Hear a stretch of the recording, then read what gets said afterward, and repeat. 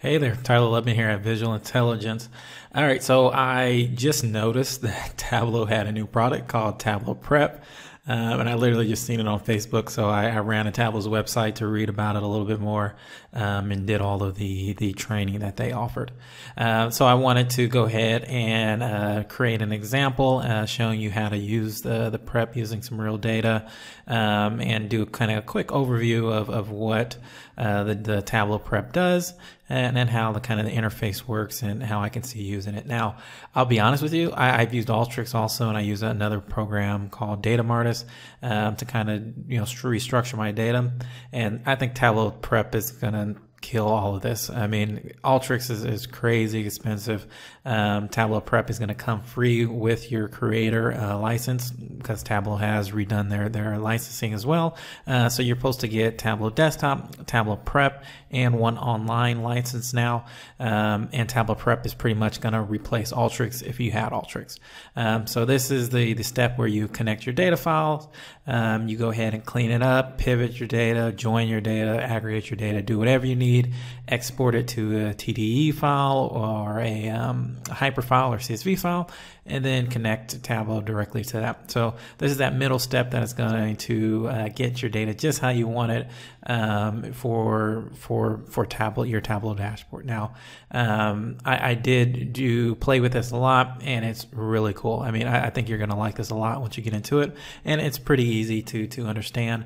A lot of it is copying the Tableau desktop data connection screen, and mimicking Altyrex kind of canvas flow as well. All right, so in this example, we're going to connect to some sample Excel data that I made, and we're going to kind of create an entire flow, workflow process from start to end. All right, so first thing we're going to do, as you see, I have my Tableau data prep up. We need to connect to data. So we're going to go ahead and connect to data. And like I said, you're more than welcome to follow along. The Excel file will be under this, so you can get access to this Excel file and kind of follow along with me. All right, so we're going to do an Excel file, and it's going to be called Tableau Data Prep. Now let me go ahead and grab this Excel file so you can see kind of what it's going to look like. We have some employee info data. We have employee info and employee info 2, which we're going to union this data. We have some bonus data over here. We're going to pivot, and then we're going to join some sales people over here off of employee code, and then we got to do some cleaning up and some other kind of stuff as well. So I'm trying to get this data source ready for Tableau. All right. So first thing we need to do, of course, have the data source. Let's go ahead and grab the employee info and bring it on here. And you'll see it has this kind of cool canvas screen, just like Altyrex had. All right, so we have this employee info in the input screen. So this is considered the add input or adding a file. You can select different fields. You can change the data type. You can add filters here through an actual calculation. You can do a wildcard union or a single union, and then you got this data sampling, which is really cool. So you have the default, and then you have a fixed number. If you want the first 1,000, 100,000 rows, whatever, use all the data, and then you have this sampling method. So I thought this was pretty cool. You could do a random sample.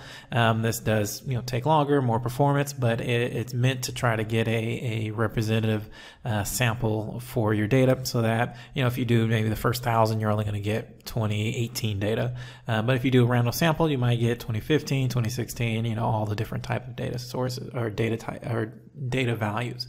So I thought that was pretty cool. So you have the input stage, which is the first one, and you actually input the data. Now I can also do unions here, and then also has a union stage as well. But we're going to go ahead and just do the union here. So I'm going to grab the employee info 2, and I'm going to grab it and start dragging it on the canvas. And if I hover over the first one, you see I have new union or new join. I want to do a union, so I'm just drop it on union, and it's going to add that add union step. So I could have just clicked the plus and did add union step and did it manually, but it's a little quicker if you just grab it and drop it on top. All right, so now I union my data. And you see we get this kind of new cool profile pane, right? So I thought this was really cool because one, you can see your unions depending on the different color. And then two, like for instance, if I say, all right, I want to look at the people in India, the Indian nationality. I click on that and you can see it highlights the Indian nationality throughout all your different data panels or panes, right? Or you can say, well, I want to look at people in HR. And you click HR and then it highlights all of them as well as filters down here. So like this would be cool if you want to see like the Knowles. Like, all right, where's my Knowles at?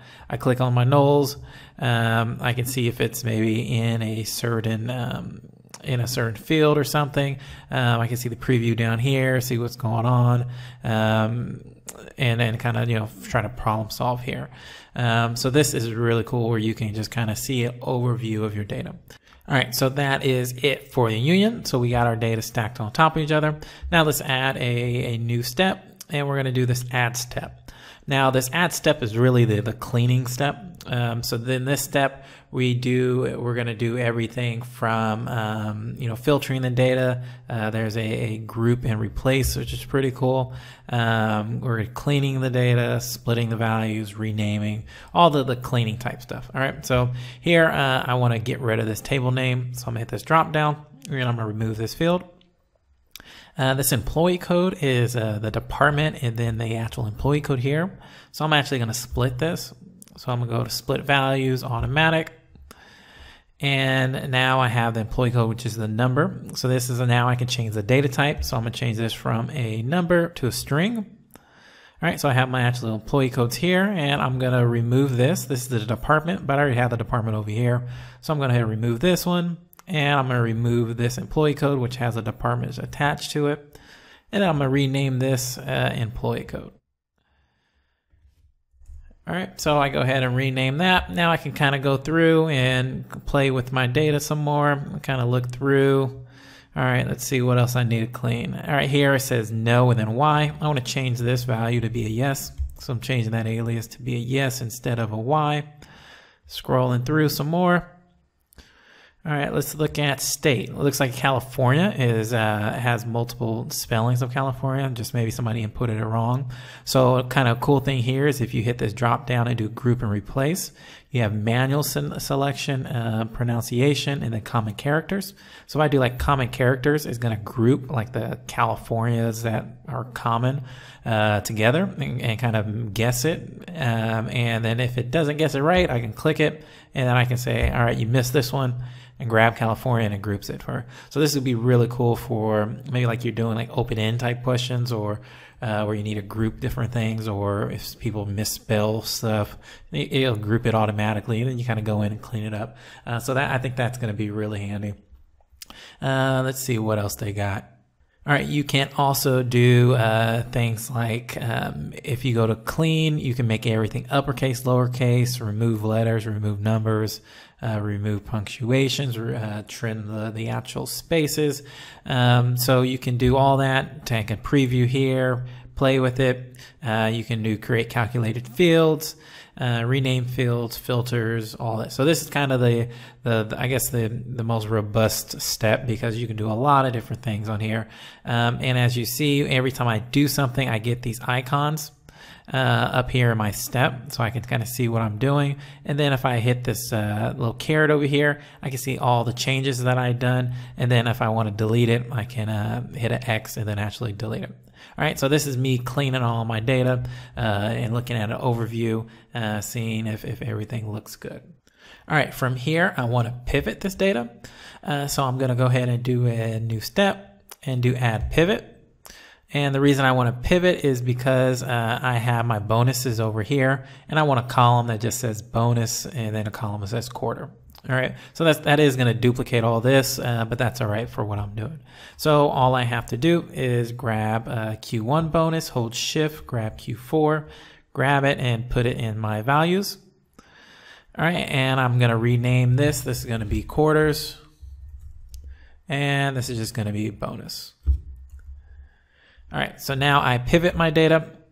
And like I said, if I look at one employee, I'm now going to have 4 different rows for it. And I'll have the bonus for each of the quarters right here. All right, so I pivot my data and got it structured how I want it. Now I want to actually bring in a value that has the yearly bonus. So it's summing up all 4 of these. and then giving me just a column that says yearly bonus and whatever the sum of all 4 of these are. All right, and you do that through the aggregate step. So here I do add aggregate, and I want to sum up my bonus. So find that, put that in my aggregated fields, and I want it to be summed up by employee code. All right, and we can see down here that it's actually summing up all 4 of the quarters into one field by employee code. All right, now it's kind of cool. Now that I did that, now I can grab this and drag it on top of my pivot and do a join. All right, so now I'm almost doing like a fixed calculation where I'm summing it up by, so this would be like a fixed off of employee code, sum of bonus. And then from there, it is going to have that sum for each employee code in the data. Okay, so here I need to go ahead and identify what my join is going to be off of. And this is going to be employee code. And you see we have this, this error here. Now I got an employee code, so everything looks good. Down here, you can see the join type. It's an inner join, but I want it to be a left join. So I select left, and now you have this summary of join results, which is really cool because now you can see what's in the pivot 1 and the aggregate, which are the 2 things I'm joining, what the results are. Here you can see if there's any mismatches, and you can say show only mismatches. In this one we don't have any mismatches, so we're good. But this gives you a way of queuing your join, because joins can be pretty confusing for people. So this is going to make sure that you're not excluding any values that you're not supposed to be excluding. All right, now I look down here and I see I have my employee code, I have bonus, and then bonus again. I want to name this yearly bonus, so I'm gonna go back to my aggregate step, and I'm gonna rename this one, and we're gonna call this yearly bonus instead. All right, there we go. So we got the employee code, yearly bonus, and bonus. So now if we're looking at one employee, if I sum up all 4 of these, I'm going to get this 16,939. All right, so now I got my yearly bonus for every single row of this employee. All right, next thing I want to do is do another join where I'm joining in the salesperson. So I'm grabbing this employee EMP fin and grabbing it and dropping it on top and doing another join on top of that join. And I have to tell it what to join off of. So I'm going to add, and it's going to be employee code again. So I'm going to do employee code. All right, and I have a error. So now you kind of see here where I have what's excluded. You see something's going on here, right? I have what's the mismatch, which is every single thing. But if we look at it, there's a 1 and a 1 here, right? So what's going on here? What's going on is if we go to the employee fin, this is a number, and in the join, employee code is a string. So I just got to go in here and change this from a number to a string and go back to my join, and my join is all good. All right, so from here, I'm going to make this a left also. Take a look at the join summary. Everything looks good. I'm going to go and, let's see, look through here some more. Got my name over here, got my employee code over here. All right, so this looks pretty good. All right, I do want to remove this employee code, so I'm going to click on it and do remove field because I don't need 2 employee codes in my data. All right, now from here, I have my entire workflow.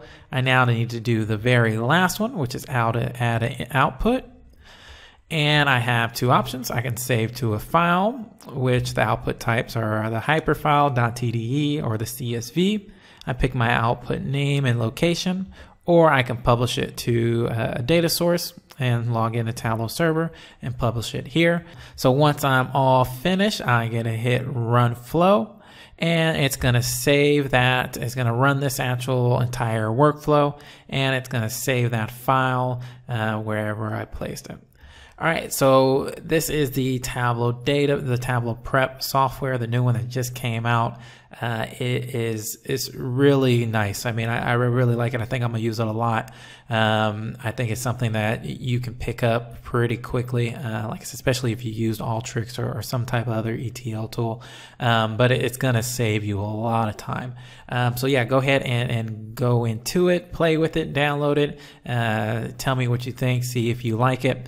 I do have a free download below that is just an overview of all the different steps. So there's 7 different steps. You have the input, the cleaning, the pivot, aggregate, the join, the union, the output, and it's just an overview of what all those 7 steps do, as well as what I think about it. So go ahead and download that right below, just so you can have that one pager explaining what each of these steps are.